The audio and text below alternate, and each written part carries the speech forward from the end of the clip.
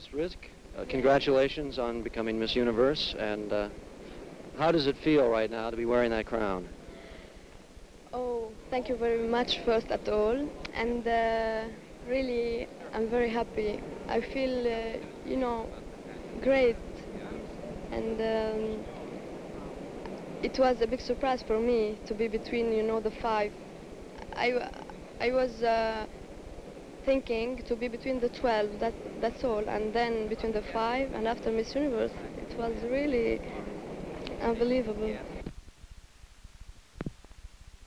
You think that having become Miss Universe is going to help you a little bit along the way as a model?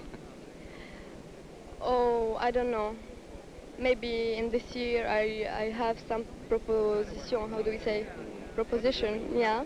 And if not, in any case, I like very much work in Beirut. It's so easy, and I have my parents and my friends over there, and on your application, you said that you thought that the greatest man in the world was Richard Nixon. Could you explain why?